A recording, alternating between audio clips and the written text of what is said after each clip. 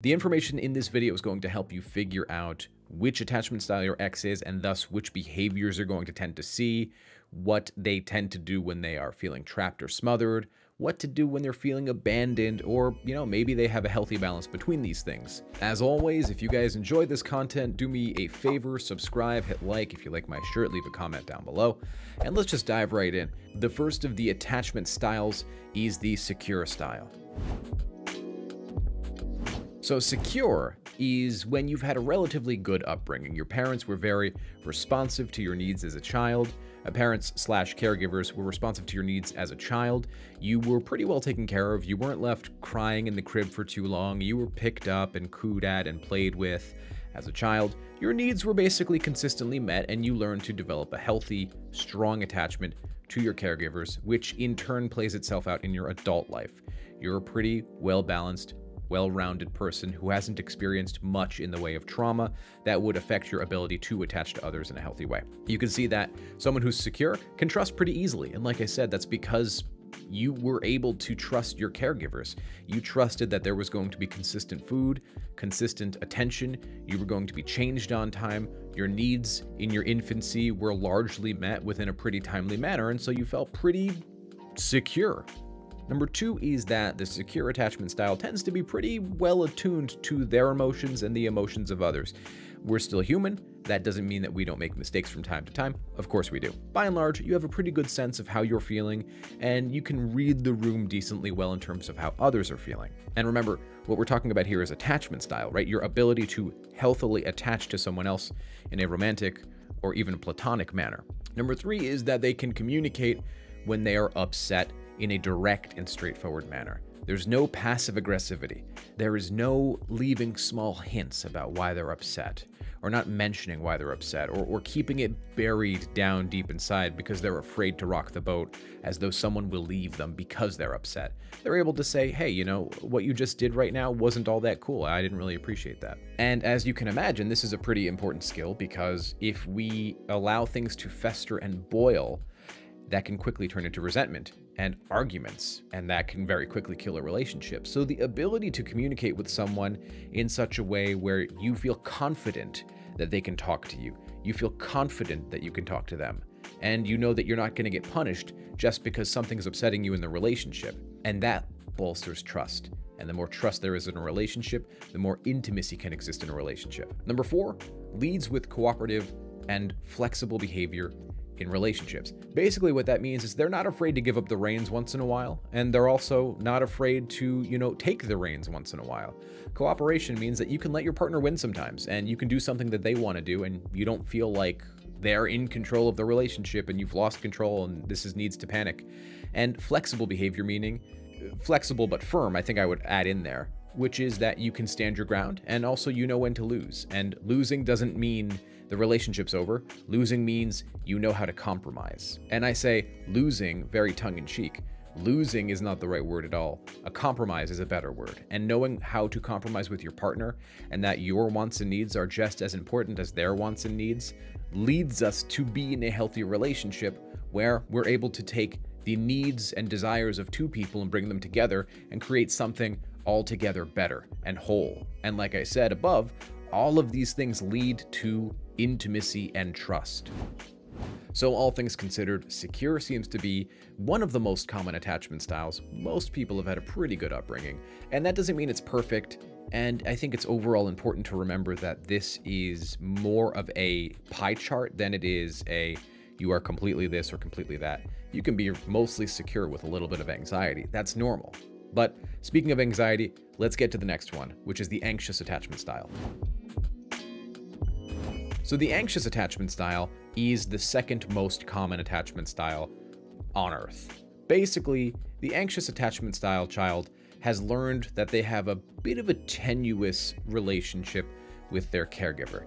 Maybe they were left crying in the crib just a little longer. Maybe food was a little scarce. I don't want to point to any one specific thing because as we grow, we can change, we can go through trauma, and that can definitely impact our ability to be attached to people in a healthy manner. Remember, attachment style means how we can attach to one another. So things that happen in our lifetime Granted, when you're in your childhood, it is the strongest because that's when you're learning how to attach at all. But having experiences as you grow up can impact your ability to have these healthy attachments. So I just want you guys to keep that in mind. Having a sensitive nervous system, in other words, you have anxiety. It impacts your ability to feel okay in uncertain situations. And that, in turn, will trigger a whole host of potentially negative or harmful behavior aimed at alleviating some of that anxiety. This can be things like nitpicking your partner, or arguing with them, or trying to get them to pay more attention to you when you feel as though you're being abandoned. The anxious attachment style's #1 fear in relationships is being abandoned. Number 2 is they struggle to communicate their needs directly. Maybe you're afraid that you won't get your needs met, or maybe you're afraid that by communicating what your needs are, your partner may leave you. You're afraid to rock the boat in one direction or another because you're typically not used to getting what you want. And so you've taught yourself in your head, and experience has taught you, that why bother asking? If I ask, a bad thing will happen. So typically, we find it harder as anxious attachment styles to ask for what we want. Number 3 is when they're triggered, they tend to act out, and this can be in many different ways. This particular picture says makes partners jealous, but that's just one example. These are by no means exhaustive lists. When we're getting really triggered, and this can be because we're afraid of being abandoned, or maybe something is happening that's really making us freak out. If we have a bad relationship with our parents and we have a holiday coming up and we're afraid of spending time with them, that's an example of being triggered. Basically, the thing I'm afraid of is happening, or I'm afraid it's about to happen, or I perceive that it's going to happen. That is being triggered. And this can make us act in a whole host of ways that are typically undesirable, like nitpicking, like causing fights, like trying to make our partner jealous. That's very true. And these are just a few things that happen. And if you guys have identified some things that you do, or maybe an ex-partner does, or a current partner does when they're triggered, let me know down in the comments below. Maybe let's build a better list together. But that's a good example of some of the things anxious attachment style partners tend to do. You'll notice that they are afraid of being fired. And sometimes they're so afraid of getting fired that they quit before they're fired. And that is bordering right on fearful avoidant, which is our next attachment style. So let's just get right to that. So fearful avoidance, something that I am, tend to be more dependent in relationships. But when we say dependent, we're not talking about like clingy, needy. What we're talking more about is that they want relationships in their life openly more than dismissive avoidance, which tend to push away a lot of relationships. It's not so much that they don't want it, but they're afraid of being hurt by it. So that's the fearful part of fearful avoidant. They avoid something that has the potential to cause them pain. Number 2, they strongly fear rejection. It's very true. And I think that most people tend to avoid rejection. It's something that doesn't feel very good. But for fearful avoidant, that is the core thing in relationships that they tend to be afraid of.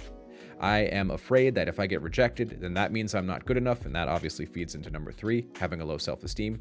The reason that fearful avoidants fear rejection so much is because they have low self-esteem, and because they feel that relationships bolster their ability to feel good about themselves. So they want a relationship, it's pleasurable, it feels good, but they're afraid of having it, because to have the thing means the thing can hurt me. I'm opening myself up and giving vulnerability, and that has the potential to flatten me. Number 4 is sort of a handshake of all the things I just mentioned.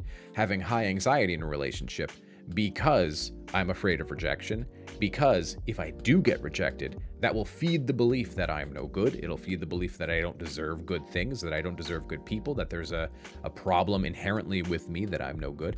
And a lot of the time what we'll do as fearful avoidance is we will tend to push people away so that we can have a reason to leave, right? So it's this weird backwards logic, but it actually makes a lot of sense if you think about it. I'm afraid of being hurt in a relationship. I think that my partner's going to dump me, even if I'm working on very little, like even if they're quiet today because their boss yelled at them. They're having a bad day, but that makes me kind of freak out because I'm like, oh man, are they thinking of leaving of me? Did I do something wrong? I need to clarify. I need to figure out what's going on. If I get rejected, I'm screwed. So sometimes we'll pay that, right, with our own pushing away, our own version of avoidance, because we're afraid that they're about to do something that's going to hurt us. That's a good example of a fearful avoidant. If I could boil fearful avoidant down into maybe one phrase, it is quit before you're fired, right? I'm afraid of getting fired. If I quit, you can't fire me. Now let's get to the big kahuna, the one that people talk about the most, the one that everybody thinks their ex is. Dismissive avoidant. All right, so dismissive avoidant is, I have not had a good experience growing up. I was not given a lot of attention growing up. I maybe was hit. I was never really held.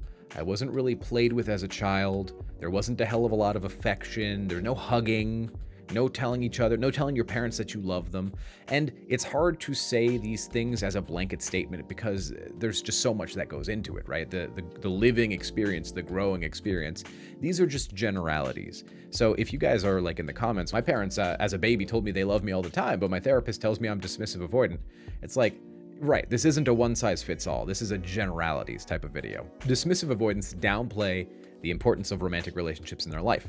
They are very against relationships, not so much at an emotional level, but it's like the fear from fearful avoidant turned up to 12, right? It's a very high fear of being hurt or taken advantage of because they never learned how to trust other people, because the blueprint to learning how to trust other people wasn't there in their childhood. So that leads us to number 2. They're self-reliant because they had to be, because who were they going to trust to take care of them? Because in their life, in their childhood, maybe in their adolescence, maybe in high school or college, they learned, I got to count on me. The only person you can count on is yourself. But the one thing that breaks that down is when there's a big crisis, when there is a situation that they simply have no competence over, no ability to control, that's when they tend to become a bit more cuddly. And not even cuddly, but more reliant, more able to trust other people, more vulnerable. Because sometimes there's just situations you need to reach out for. Sometimes there is problems that you can't solve by yourself. And it's at that point, right, the brink, that they finally reach out and ask for that help or ask for that closeness or ask for that aid, whatever it might be. If it's in a romantic relationship and they're very lonely, if it's a problem they can't solve and they need to contact someone who can, that type of vulnerability, then they'll trust people because they have to. So I hope this all made sense. Let me know if you guys have any questions down below regarding attachment styles. Maybe if you want to leave some markers of yourself or maybe someone in your life that you know or an ex, and I can try my best to help you figure out which attachment style they may be. Remember, it's hard for me to say these things full stop because I don't know these people, and attachment theory is a theory. If you guys want to learn more about attachment theory, let me know down in the comments below, and maybe I'll make some future videos about them. But a great resource is Thais Gibson's channel, The Personal Development School. I'm going to leave a link to her YouTube channel in the description. She's fantastic. We have interviewed her on this channel before, and she definitely knows what she's talking about. I hope you guys really like this video. If you want to work with me, my website is thelovechat.net/coaching, and I'll catch you guys in the next one.